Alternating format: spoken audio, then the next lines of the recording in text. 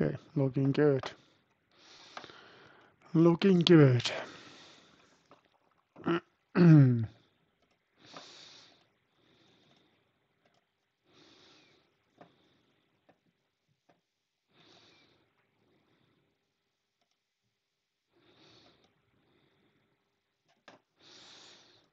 Okay, we'll be back momentarily.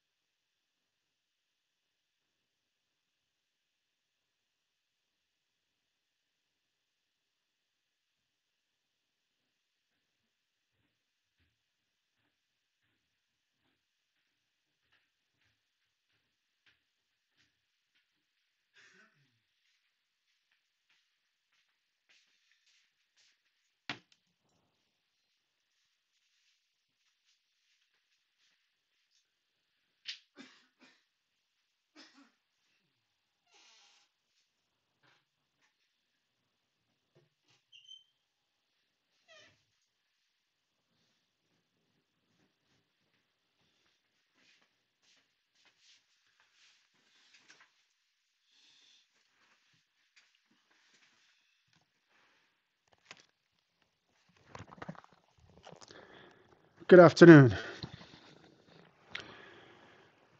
I see that we have 8 students online, so which is a little lower number than usually.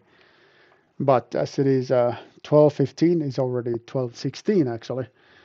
So I guess this is pretty much time to get started. Um, so here's our agenda for today's lecture. So we're gonna get started by wrapping up the technical matter about large deformation. Now that will be the last technical detail to discuss. I'm estimating that will take 25 minutes to half an hour, roughly that much. Maybe a bit longer than that. But anyway, so it's not going to take the entire lecture, but good amount of that, a good percentage of that. And then what follows is a recap. And the recap is summary about the information that I'm expecting you to know when you're getting to next midterm exam.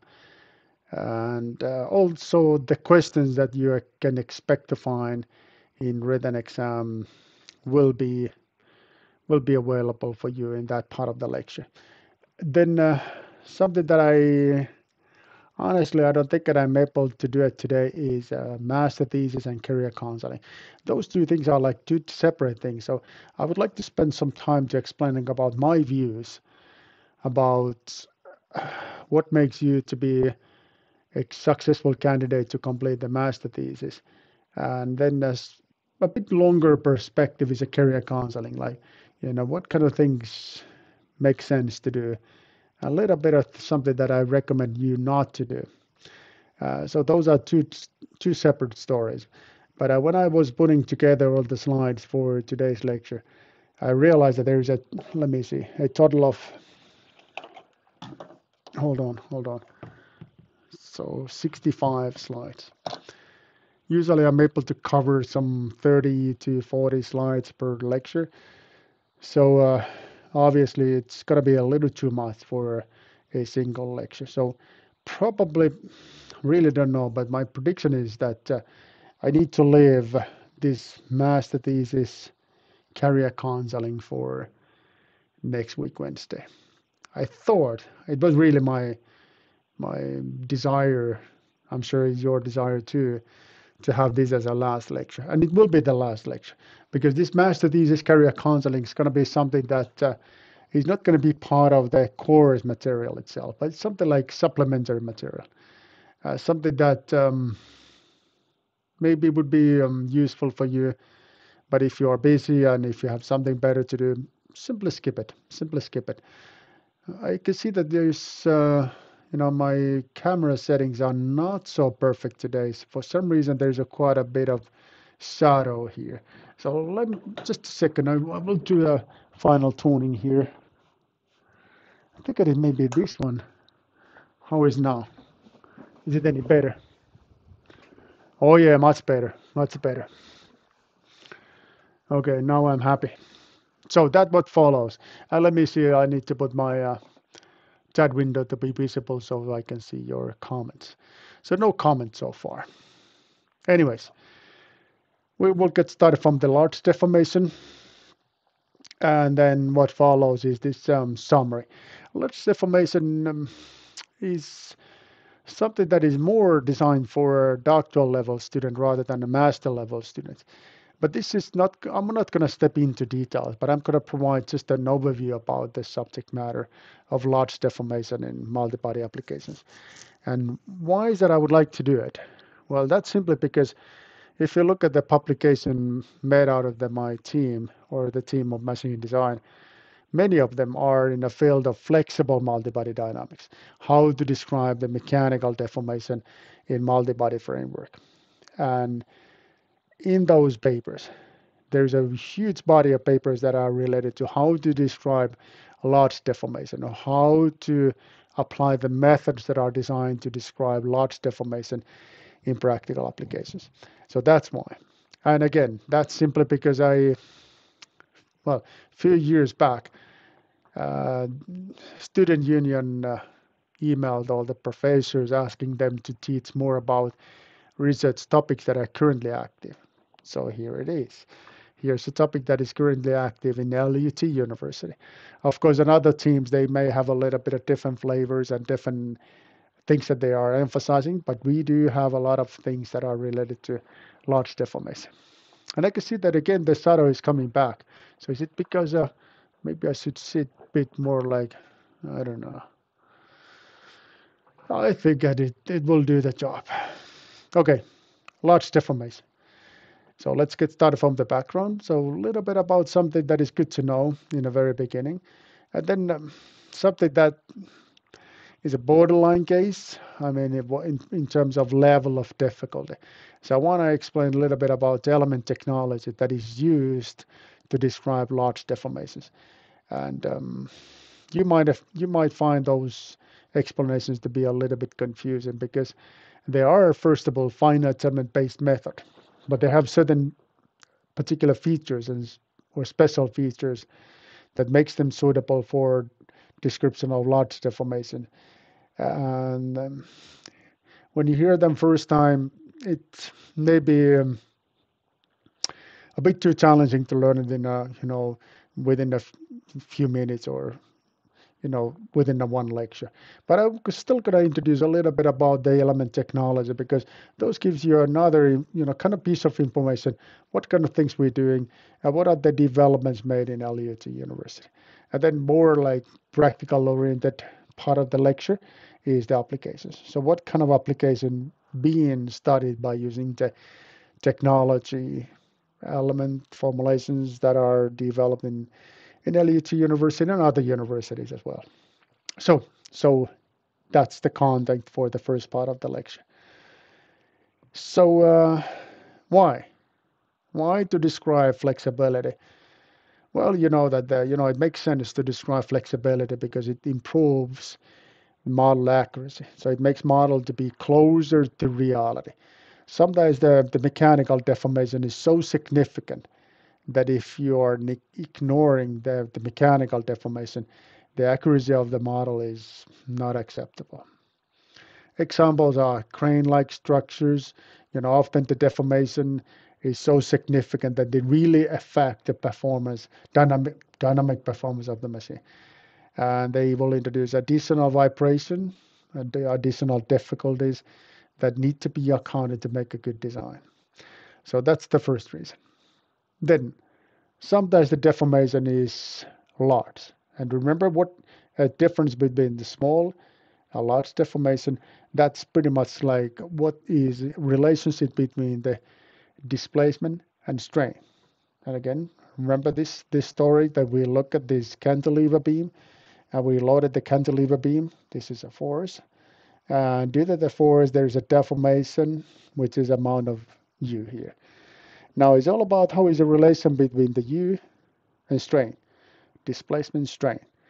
If this relation is assumed to be linear, which is okay, then the deformation need to be considered as a small deformation.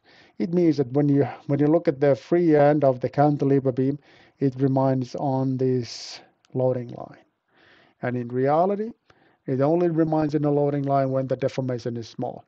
When it becomes to be bigger than, it's hard to say like what any numerical values, but when it becomes to be larger, then the deformation is more like this.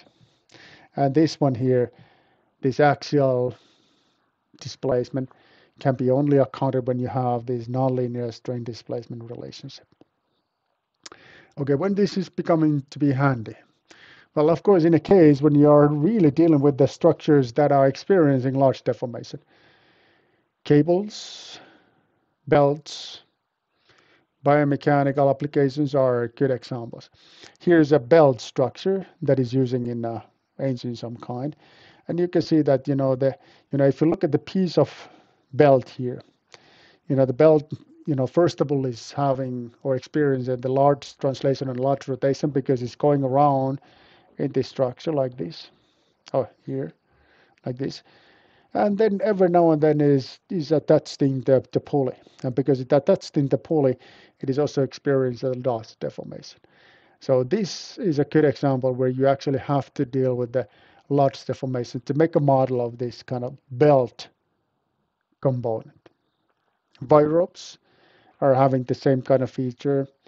Um, Clothes, like if you wanted to analyze how is the fabric behavior, which is sometimes analyzed, and often used thing in game technology. And there is a one team that we don't cooperate anymore, but we used to have a good connection. This other team is well, still is located in South Korea, and they wanted to analyze the washing machine, how the washing machine is behaving or performing. And of course, the washing machine only makes sense to analyze it if there's a clothes is inside. So they modeled the clothes like fabrics, put it inside of the model of the washing machine, and they was able to see like how they are, I don't know, going around. And that's another example about where the large deformation is needed. So those are kind of like the special cases. So not necessarily needed in every, I mean, regular life, but every now and then there is a case that you need to analyze it. And that's we're going to learn today, like how we can make it happen. Well, first of all, there is many different ways, many different formulas on how you can describe the large deformation. But today we have to make a choice, and we can only look at one of them, not many of them. But good to keep in mind that there is really a many of different possibilities how the large deformation can be described. But today we're going to look at something that in LUT University we are active, and that's absolute non-coordinate formulation. And this is a formulation that is being under development more than 20 years now, way more than 20 years now. And it's already somewhat established in a sense that some of the commercial softwares are or made it implemented in the formulation today code, and certain aspects still need some more developments. And it's quite amazing, like 20 years and still not yet ready. Yes, that's the case at the moment. So it still needs some further developments. But it's a formulation that can be applied to usually like structural elements. And structural elements like are beams, plates, cells, cables, this kind of things. So it's not really very much suitable for solid type of elements, but more like elements that are describing the certain feature of the structure, like a beam-like structure. It's described by beam element. Cell-like structure or plate-like structure can be described by using a plate element. So it fits well to this kind of elements, plates, beams, this kind of things. And it's method that is based on slopes. What are these slopes? I'm going to tell you that to you momentarily. And it's having the very special feature. And the special feature is that the kinematics is extremely simple. And the kinematics is simply this. So what is that I have here? Well, I have here shape function matrix and the vector of nodal coordinates. And that's about it. That's only that you need. And now this equation, this simple equation is made sets the way, basically this component, vector of nodal coordinates, and this component, which is a shape function matrix, are built such the way that it can describe large translations, large rotations. So it's not exactly the same than conventional finite element method, or actually it's not at all the same than the conventional finite element method, because it's capable to describe this large reference motion. So that's the method that we're going to look at today. And how much we're going to look at that today, we're going to still, keep it in a, we're kind of scratching the surface, so we are not stepping too much into the details. All right, so what makes this method to be possible to use this very simple equation to describe everything, deformation, large translation, large rotation? Well, it's a trick that is called, oh, I see that my slides are a little bit off. So just a second, I will make a minor tuning here. This one, I need to make it a bit smaller, so hold on, here, and then back, like this. All right, so it will do the job. Okay, so why did it, what makes it possible to use the simple equation? Well, it's possible by using a technique that is called vectorization technique. And let me explain that to you. So it's maybe a little bit of confusing, but in conventional finite element approach, when we are looking at the not a degrees of freedom, like that's what this is a PML that we studied 5 weeks ago, more than that, more than the 5 weeks ago. But we look at this is done in the very beginning of the course. And we notice that this is a beam element that consists of two nodal degrees of freedom at each nodal location. And these degrees of freedom are displacement in a transverse direction, this one here, and then the slope. And the slope is something that you can easily get by differentiating this displacement, y displacement, with respect to this longitudinal coordinate. So this tells here, maybe it's a little small, but it says partial y 2, which is this particular location, partial x, and x is this direction here. So that's what you use in conventional finite element method. So what we're going to do here is that instead of using this scalar quantity that is describing the displacement in a transverse direction, we're going to describe this nodal location by using a vector. So that's where the name vectorization is coming from. All right. So we can describe this point here as a vector. So now this vector here in a planar case consists of two components, which obviously are displacement in a global x and global y direction. All right. Now this is a vector, like mentioned already a million times. So what we're gonna do in addition to that is that we're gonna take the same slope than here, but this time with respect to vector. So it's going to give us another vector, which is called slope vector. And it's going to be like shown here, partial R1, no, R2, excuse me, partial X. So there is a clear relation between the absolute nodal coordinate formulation and conventional finite element method. Here we are here we are dealing with the vectors all the time with the vectors. Here we deal with the scalar quantities. Right, now using this simple trick, if you may, I'm capable to describe safe function matrix, and the safe function matrix actually consists of exactly the same component that in the case of conventional beam element. I'm just multiplying each one of the component by identity matrices, which is 2 by 2 identity matrix. So I'm kind of scaling it up, if you may. And then my nodal degrees of freedom are vectors and their slopes.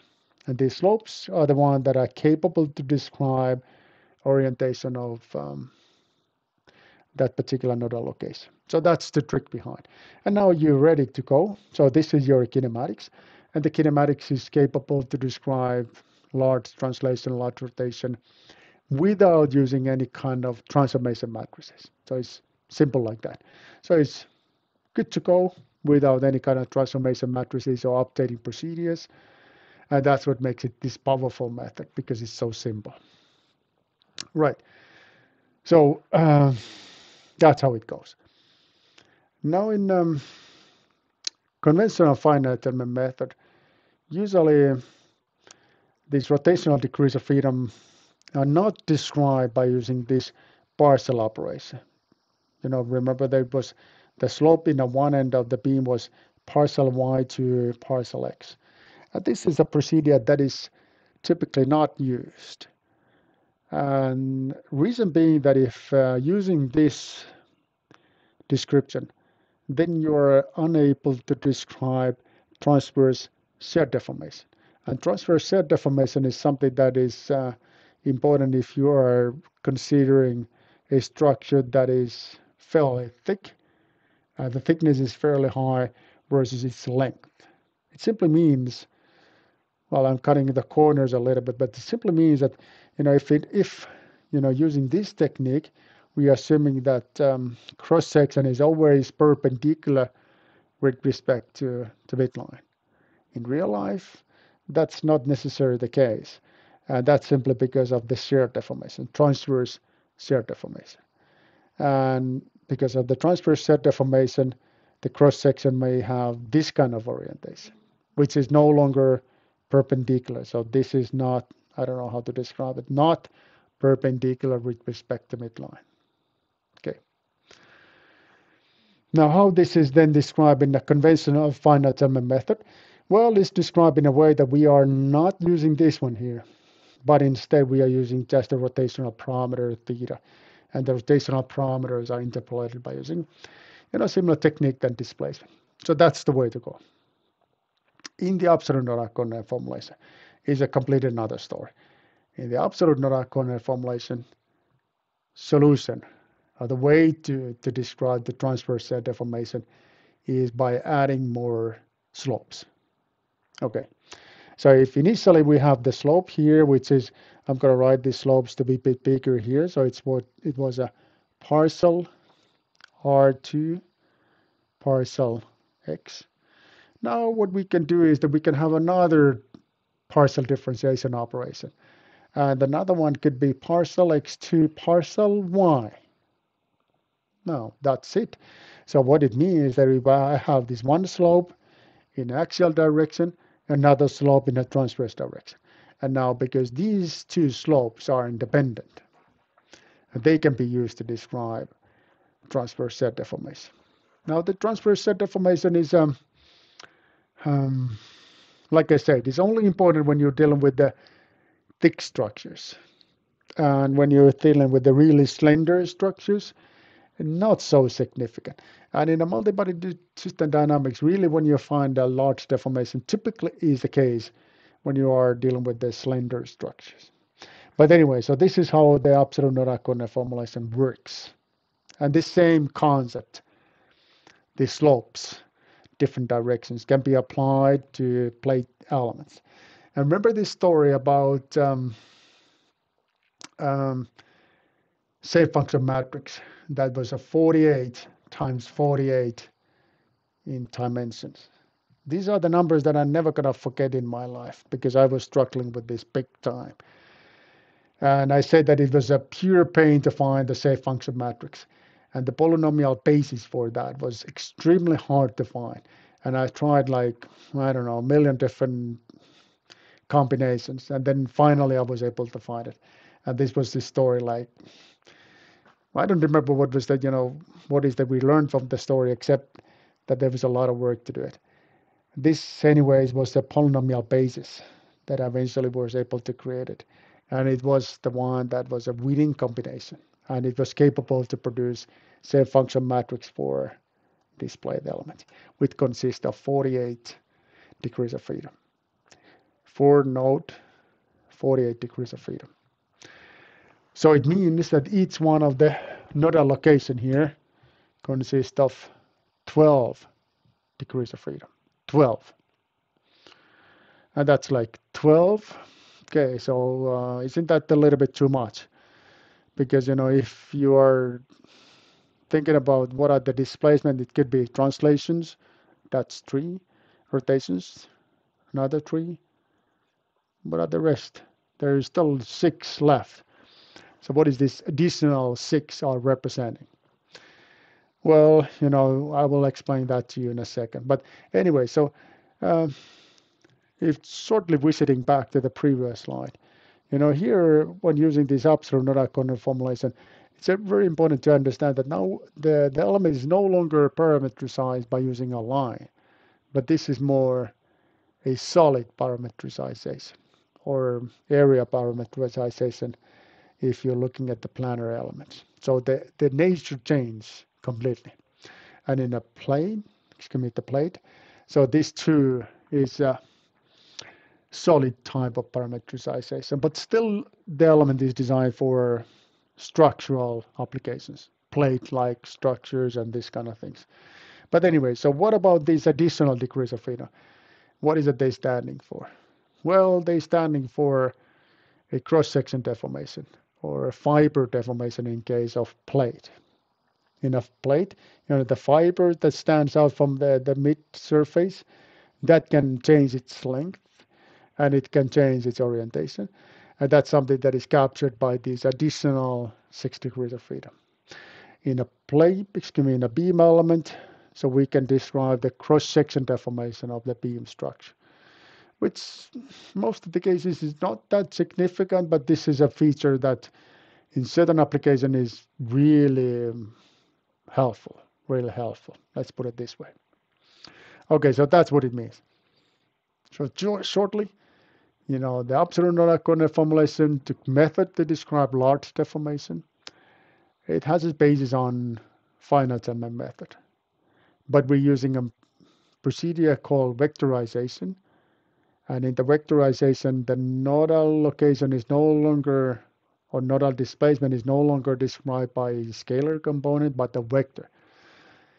And when I'm differentiating the vectors with respect to my global or local coordinates, I can get the slopes. And these slopes can describe orientation and cross-section deformation. That's in short. All right, then comes something interesting. This is a little bit like something that it's more career counseling than real scientific information. Okay, so how is that once you have a kinematic radius, how is that you can describe elastic forces? Because you have to have these elastic forces because that's something that describes the flexibility. Well, I'm not going to get in too much into details, but it can be described by using a method called a continuum mechanics. I'm sure that many of you have heard it. Many of you are master of the method and you know the details of the method. But it's simply based on this kind of partial operation. This time when you use it in a way that is described here. This is very straightforward, exactly what you have in absolute non-coordinate formulation. And it makes it easy to describe elastic forces, a vector of elastic forces. So it's straightforward. Let me put it this way.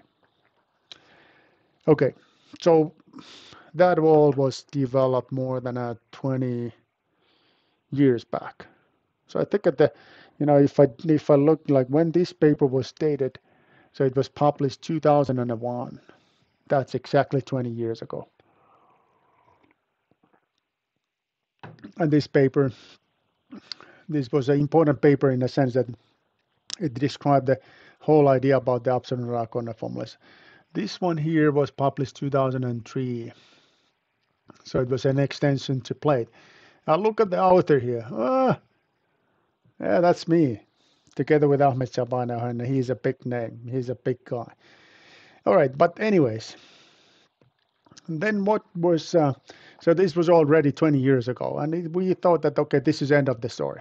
So it's ready, method is ready to be applied to any kind of application you want, because it was very simple, very easy to implement, and seems that it's very efficient and extremely accurate because it captures every single thing, including the cross-section deformation. And then something surprising happened. And something surprising that happened was that, well, at the time that, this paper was made, this one here, I was in my postdoc phase of my career. So I already got my doctorate degree and I work as a postdoc in University of Illinois at Chicago, so UIC. And I got, good relation to LUT University, of course. And there was one guy that wanted to make a visit to UIC, the University of Illinois at Chicago, just for 3 months. All right. So the student came. He was a doctoral student at the time, and he got the simple assignment to verify that everything is correct by using a simple cases like cantilever structures or something simple like that. And then there was a meeting after his arrival, and he started to work with this. And there was a follow-up meeting. I think like after a couple of weeks, and the person came to meeting and say, "I cannot do it." And everyone was like, "You cannot what? You have such a simple assignment. So why don't you just make it happen?" So it's simple like that. And the person was insisting, I cannot make it happen. The numbers do not match. Numbers are not matching. So I cannot do this simple verification. Oh, well, of course, what happened was that the person got the extra 2 weeks to finalize this simplest possible assignment. And I was already in a shame because, this guy was from LUT University, so I had my home university, LUT University, and he's unable to do the simplest possible assignment. Well, after 2 weeks, in a follow-up meeting, the same story again. I cannot do it. I don't make the numbers match. And it was like most embarrassing ever. And what happened is 3 months, was completed. And the final conclusion, I'm unable to do it. I cannot do it. Okay, so student went back to Finland. And after, I think, a year or something, I finally finalized my postdoc period and I arrived. And I got this position, this current position in LUT University. And I met this guy and he said, now I know the problem. I know why I was able to make the numbers to match, because the formulation has a serious problem. The formulation is not correct. And it wasn't correct. He was right about this all the time. And this guy that figured that out, you may know it. He's Jussi Sopanen. Jussi Sopanen figured out that, okay, this formulation is incorrect. I mean that there was a serious problem in the formulation, which later we were able to fix it. But this is a good example about the career counseling. Even though that your supervisors, your professors are pushing you to certain direction, you still have to be honest and you still have to trust the numbers, and not to make numbers to, don't bend the truth, because it will come out anyways. So we'll have a follow-up story in this thing, but I will save that for next week, Wednesday. All right. So what happened was that, in a simple cantilever example, you can select the parameters in a way that you can get very much incorrect solution. Something that the element is suffering from the mechanism that is called locking. This is what you can often find in a finite element methods. So it's common in a finite element method. Typical way to fix the locking is that it's like, first of all, the reason for locking is incorrect kinematics. That's, generally speaking. Of course, there's another details related to that, but that's the inherent source for locking. Typical problem to fix it is to compute things incorrectly. So you have first mistake, and you do intentionally another mistake, and what happens is this other mistake is compensating your first mistake, and the final solution is very good. It's very good. It works. Now this method was suffering from locking big time, like serious locking mechanisms. And then later, what was, at least several years was devoted to fix these locking problems. And then finally, the family of different elements were ready. And there's a higher, lower order elements, and many different applications. Lower order elements, there's a guy that you probably know that was active in the field. He is this guy here, Kimmo Kerkkänen. Some of you have perhaps met him. He is currently a teacher in LUT University. And then higher order elements, there is Dr. Marko Matikainen, who is currently academic fellow. He's very much specialized to this higher order elements. So what is that standing for?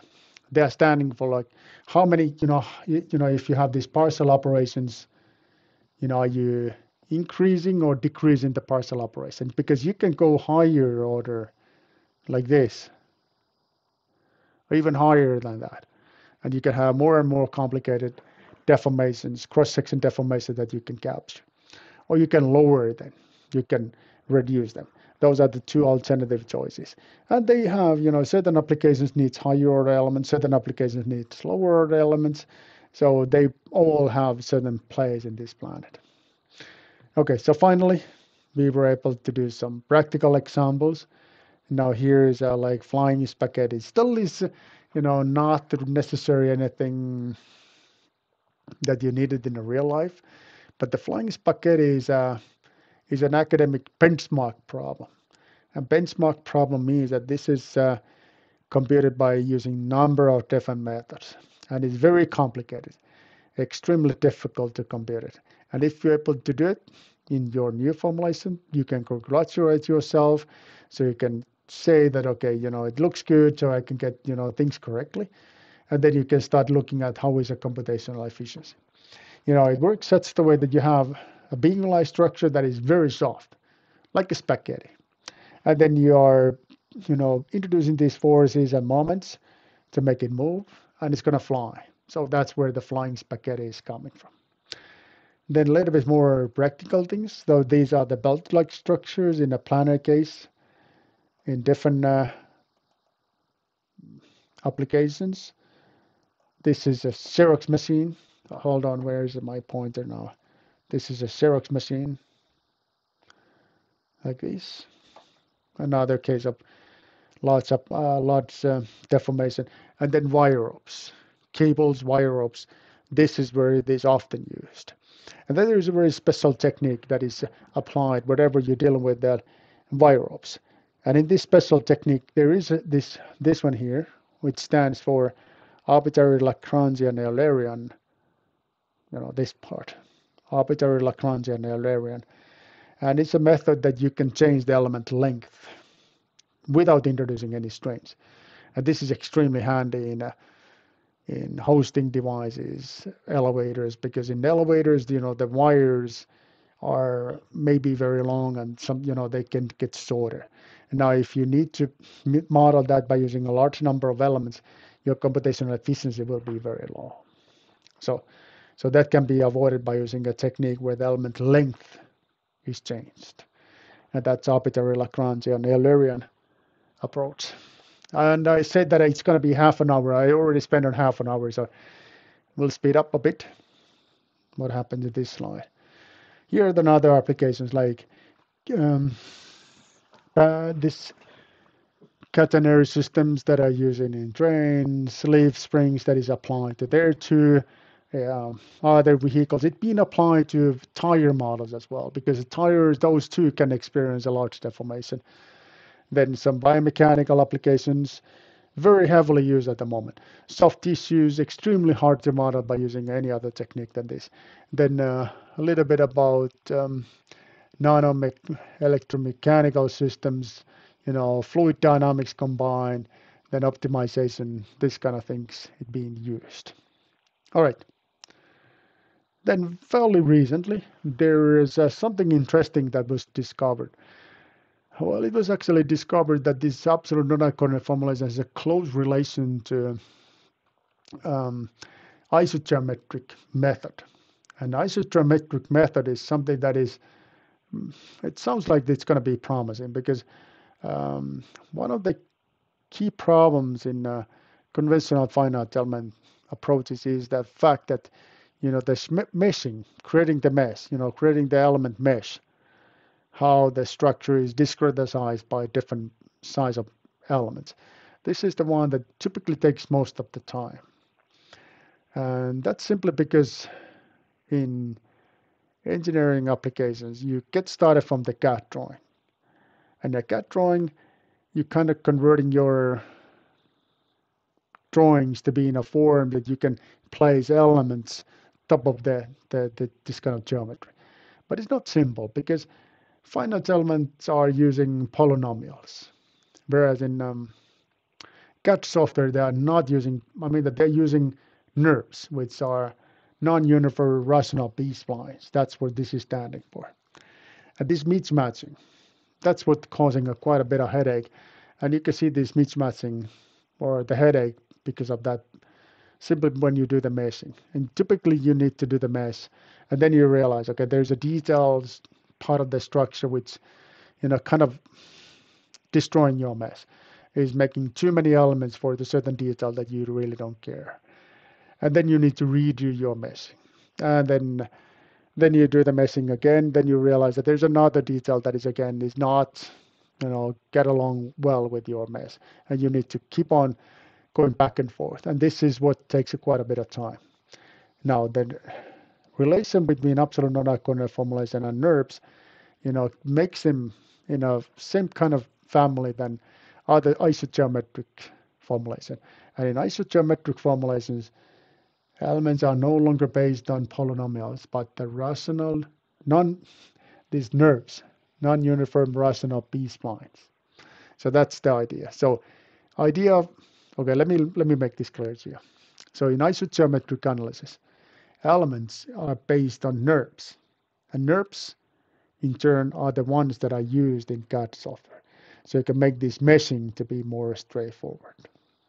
All right. Conclusion. Conclusion is this. So in absolute nodal deformation, we're using this vectorization procedure, and transverse deformation is accounted by using this Morse slopes, simply like that. And it can be applied to vehicles, biomechanical applications, rotating structures, optimization, of course, multi-physical analysis, cable dynamics. Question which is very hard because I did not emphasize this much. Let me see, I have 21 students. So I'm asking, in isogeometric analysis, finite elements are based on NURBS, polynomials, trigonometric functions, or imaginary functions. What is correct one? Game is on. Socrative is active at the moment. So let me see how it is. And I was, nowhere near half an hour. 45 minutes I spent for this. My apology. 45 minutes. I don't know what the heck is with me. So it seems that I, keep on explaining things, too slowly. Don't get this thing. I don't understand. Each year I'm getting slower and slower. Okay, so where is my Socrative now? Here it is. Okay, I got 7 answers already. And I see I only have 20 students following this lecture today. All right. By the way, while you are entering your answers to Socrative, practical thing that is extremely important to discuss. I emailed you, or I used Moodle earlier today, and you got the message from me. And in the message, there is a link that takes you to voting action site, or the site that gives you the possibility to tell me what day and time is most suitable for you to have the next midterm exam.